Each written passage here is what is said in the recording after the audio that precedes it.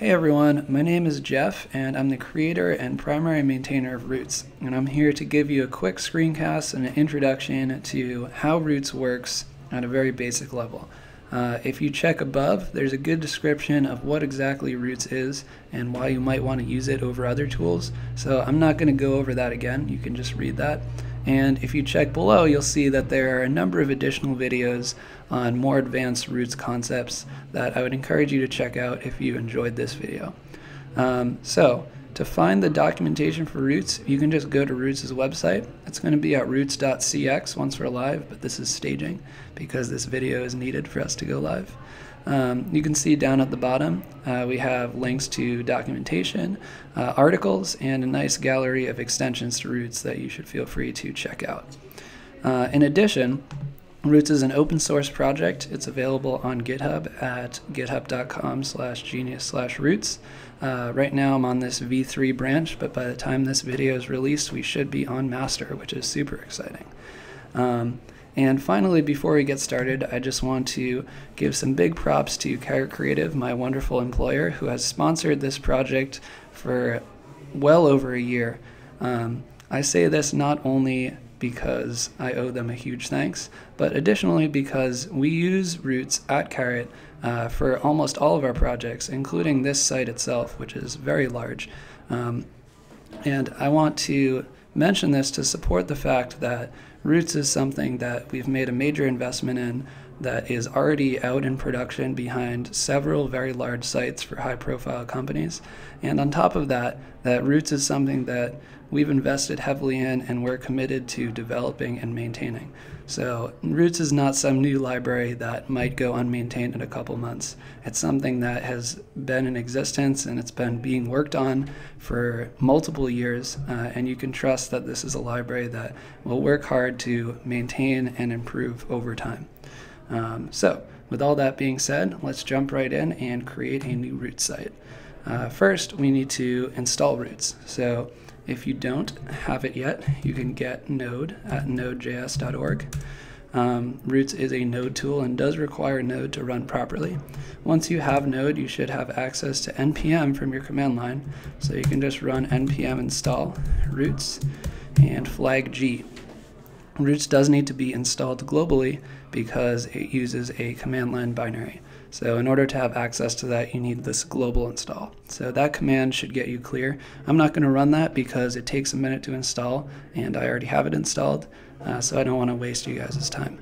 What I will do, however, is create a new Roots site so that you can see how this goes. So I'm going to just type Roots new and followed by the name of the site I want to make. In this case, I'm going to call it example and just go straight for it. So as soon as this runs, it will ask me a couple of questions about the site. First, the name. I'm going to stick with the default of example because that makes sense to me. Next, it will ask for a description, so I'll just put in a website for a screencast. Call it a day. And after that, it will go through and install the dependencies, which might take a second, but it shouldn't take too long. Okay, so dependencies are finished installing, and this dependency tree should be something familiar to you if you have worked with Node before. And as it tells me here at the bottom, it has created a new project for us at the folder based on the name of the project. So let's just jump into that folder, and I'm going to open this up in Sublime, which is my tool of choice for text editing. So there's a bunch of files you can see here that we will be going over between this video and the other videos, but I'm just going to jump right into the middle of things so that we can get to shipping as quickly as possible, because that's the way to do it these days. So looking in this views file, we can see a couple of Jade files here. Jade is the language that we use by default in Roots. However, don't be afraid if Jade is not your thing. It's very easy to replace Jade with another language, or in addition, add another language in addition to Jade. So don't worry too much. This is just the default, and it can easily be changed if you want, and we'll demonstrate that in just a minute. So in here you can see just basic stuff, content block, layout is referenced. We have a markdown block, which is a great feature of Jade. That allows you to write markdown in your views, which is great for content. And in the layout, everything is just what you would expect. Basic minimal head section. We've got the block inserting here. A couple of things going on here with extensions that we'll talk about later. But more or less, this is nothing too confusing. So let's get right to it. From our terminal, I'm just going to run roots watch. This will compile our site. And after it's finished compiling, it will continue watching all of the files to see if we make any changes to it. Okay, so here it is, very, very basic site and what we would expect based on this view. Now I'm just going to go and make a quick change to this so that we can see the live reloading. Okay, so you can see as soon as I saved that, the page reloaded with our new content immediately, which is pretty convenient. You probably saw a little quick flash of a black thing up here in the corner like that. This is a loader. The site compiled so fast that it didn't even get to show the loader for very long because it's a small site. But with some larger sites, it can take a couple of seconds to compile, so it's nice to know that something is in progress while you're looking at the page. Now I'm going to jump into the assets folder and go into the CSS folder. And here you can see a couple of stylus files. Again, this is configurable. You can change it to any other CSS language that you would like, or just pure CSS if that's your thing. Stylus is just the default. So in here, I'm just going to write some quick code. Change the paragraph to red, and you can see that that updates immediately. Pretty convenient. And the last thing that I want you to check out, there's no images right now, but is the JavaScript. And here we have a CoffeeScript file. Once again, you can use regular JavaScript, you can use a Doge script, you can use whatever you need. We support a huge number of compiled JS languages. And this is just the basic console log. So nothing surprising here. Now, back at our page, I'm going to open up the console and check out how this is looking. Pretty straightforward stuff. Over here, you'll notice that we do have source maps in place. So this does map back to the original stylus file. You could see that both on the default styles and additionally for the style that we just added, which is great. On top of that, we do have mapping for some of the more complex styles that are inserted through these these stylus functions right in here. These will map all the way back to the original sources in the libraries that they came from, which is great.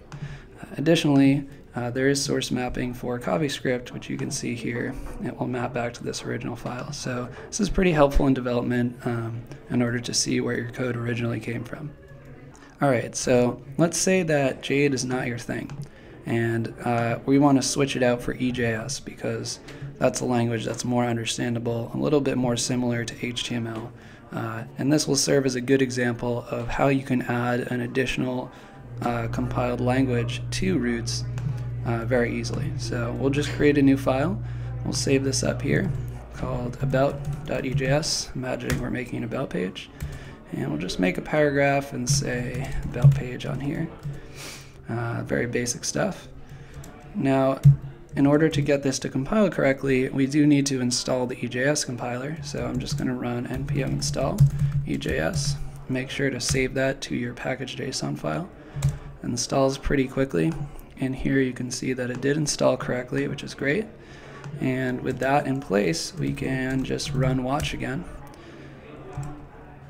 And as soon as our site compiles, we will see that we can go to about.html, and here's our about page. This compiled out correctly to HTML, which is just wonderful.